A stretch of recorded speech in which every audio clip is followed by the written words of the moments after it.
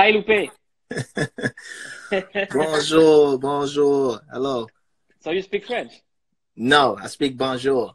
Where are you right now? I'm in Los Angeles. Okay, just first question. How is the mood in Los Angeles right now? It's pretty chill. It's pretty it's not a lot of there's no like pandemonium or chaos in the streets. People are pretty much you definitely see more people around on driving. Simply because all of the schools are closed, a lot of the businesses closed yesterday and have been closing. So I guess there's just more people at home. Yeah, But it's not a lot of people in the streets. No, and I live in a quiet neighborhood anyway. yeah, But there's not a lot of people just out in the city. Still, it doesn't feel like a lot has changed, but you definitely can yeah. sense that more people are kind of like staying close to home. Because you know what when the footage and the what we see in France is the shop of with people who are trying to buy guns. Yeah, Is it yeah, true? yeah. So what you have now is people. You have lines at the supermarket. You'll have lines at like Costco. I don't know if y'all have the same thing like Costco over there, just a Yeah, big yeah. It's a surplus Carrefour here. stores. Yeah, Yeah. yeah, Um, and you see lines at the gun store. You know, people are uh, buying probably ammunition and maybe different supplies, and some people trying to get guns. In California, the gun laws are some of the strictest in America. They're some of the strictest in the country, where it takes 30 days to get a pistol, and about 10 days to get a rifle. And to get a pistol, you have to take a test. So even though you see a ton of people standing in line to get guns, so to speak, yeah. a lot of those people probably won't get guns. And they might just be going there to get ammunition or some other type of supplies because gun stores sell more than just guns. So it might be, different things. How do you But explain that reflex? How do you explain that when there is this historical moment in the world where the world needs like more humanity, more careful, people are going to buy guns. I mean, because crime is also a reality in Los Angeles and in America. There are people that will take advantage of this to either you see it with people selling masks or reselling toilet paper or people buying things in bulk. They just arrested it, or I don't know if they'd arrested them, but they just found out a few people who were driving from state to state, buying up all the hand sanitizer, buying up all the toilet paper, and then turning around and jacking up the price. So I don't think that's worthy of shooting someone, but I think people are aware that there's crime in America, that break-ins and things like that happen. And as people start to think like getting prepared, okay, I have food, I have basic medical and necessities. What am I going to defend myself with? Just in case somebody takes this advantage, to come in and try and steal something, or somebody who hasn't prepared wants to kind of take what I have. So I don't think nothing's worth dying over. But again, the mentality for some people in America is that they're aware that there's a possibility that can happen. And it happens, unfortunately. Those gun stores are there for a reason. And Okay. majority of people who buy guns in America are actually legal gun owners. They'll never use it in any way. It's more for home protection. So, I mean, it's a given in times of crisis, people go for protection. Let me talk one second in French to the people who are watching in France. Les amis qui travaillent chez Clique, vraiment, je vous jure, laissez un peu les gens nous aider à traduire pour ceux qui comprennent pas. Les vannes, c'est super cool, on en fera pas après. Là, on a Lupe Fiasco qui prend du temps pour nous. Donc, si vous pouvez nous aider à traduire en temps réel, je suis sûr que dans la communauté, là, il y a des gens qui sont meilleurs que l'Élysée. Lupe, we are talking each other because we have a friend in common, and which we're gonna call him Jay, which has Yeah, Jay. the coronavirus, and Yeah. he wants to stay anonymous. He's the same age than you and me. Mm. Uh, how can you tell to the youth that it can happen to everybody? I mean, you just said it. It can happen to everyone, and you could be in a situation where you might be just in a crowd of people for a couple seconds, you know, and someone coughs or breathes or talks to your face very, very innocently. And that interaction is enough for you to catch it. You know, you don't have to be sitting around someone for a few days or a few hours and they have to breathe on you or spit on you or anything like that. It really can happen in kind of an instant.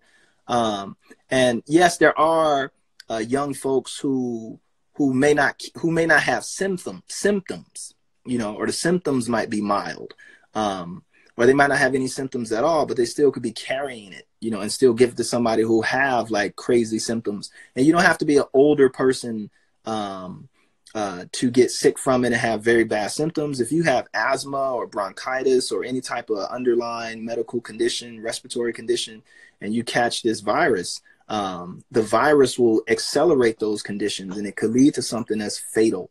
Or if you're susceptible to things like having a low immune system, you know, you can catch pneumonia very fast. You won't die. You won't get sick from the virus. You'll get sick from the bacteria, you know, that the virus kind of allows to spread around. So I think people should take it very serious. There's the case of that coach in Spain, the football coach who died, and he was 21 years old, you know.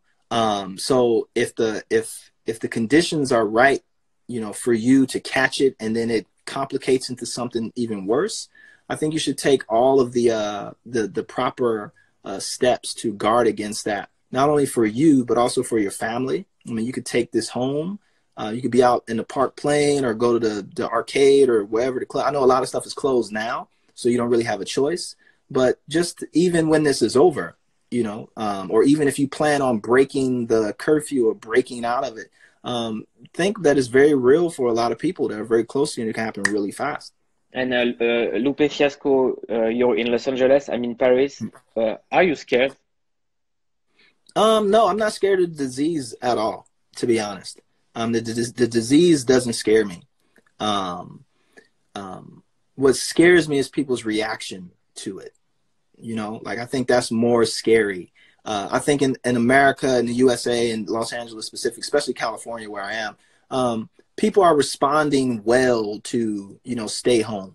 You know, people are responding well to some of the orders for the most part.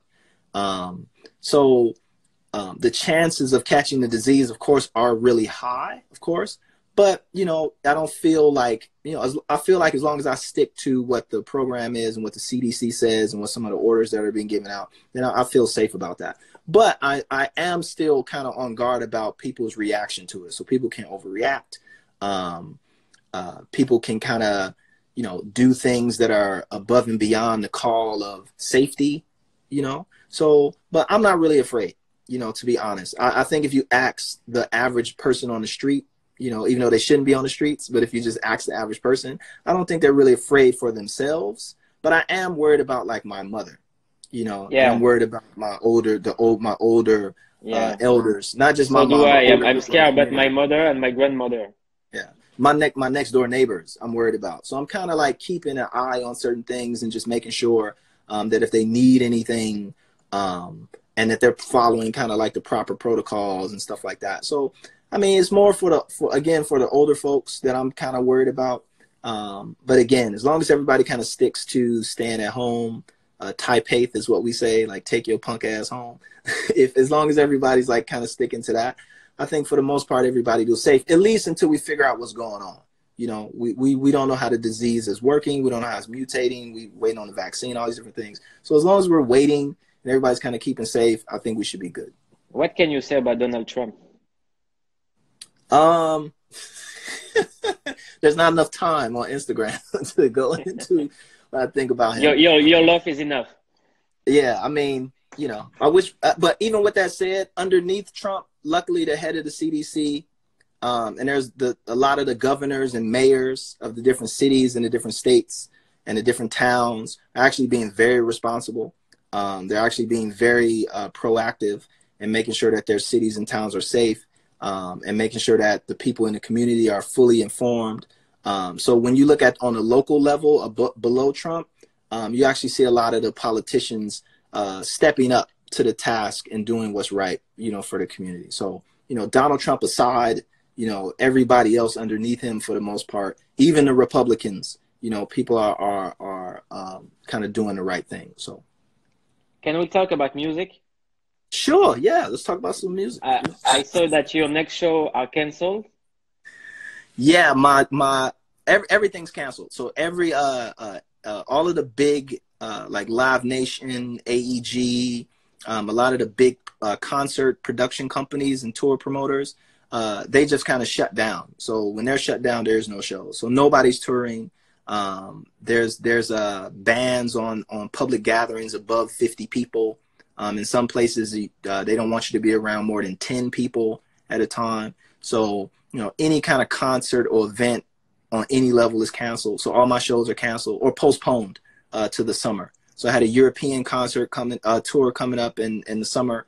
So hopefully a lot of that stuff next 2 months, we'll get through a lot of this stuff and be able to go back on the road and make money. But until then, we're just, you know, staying in the house like everybody else. And are you writing new bars? Yeah, I'm writing some bars. I'm you know, taking this time to be creative, you know, taking this time to write some raps, get some music from my friends, and, you know, kind of document this experience. I think you're going to see a lot of music come out the other side of this that is going to be very powerful and very insightful and very reflective. So there's a lot of artists kind of sitting around with the time to think. And I think you're going to see some beautiful music come out of this coronavirus situation. Do you receive a lot of beats from beat makers, producers? Yeah, yes and no. I work with my own team closely, and I only reach out to them when I really have a good idea of what I want. But yeah, I'll get beats from different people around the world, actually, who'll send me little beat tapes and links and stuff like that, and I listen. But unless I'm really working on a project, I don't really ask for music. Yeah. And last question, hope we're gonna talk for in the real life, and that maybe we're gonna touch and shake the hands, but right now it's not the purpose. So it's a crazy sentence, but we're not allowed to shake the hands. I hope that we could do it. What is your definition of a clique? Definition of a clique? Yeah. Definition of a clique is a group of value-adding individuals, but individuals who are masters of a specific craft and a specific part of the craft in their own way, and you all kind of combine to make something great. You know, like, I think to me the best clique to have is everybody's master at a different thing, and then when it's time to come together, you're able to create like something amazing. Yeah, so I think a clique is. Thank you very much, Lupe Fiasco. Appreciate you, brother. Be Say safe. hi Yeah, to Los Angeles and to our friend Jay. Okay. most definitely. Perry. Yeah. Be well. Love y'all. I see y'all. Merci beaucoup. Peace. La Zulu, c'est funky. Bye.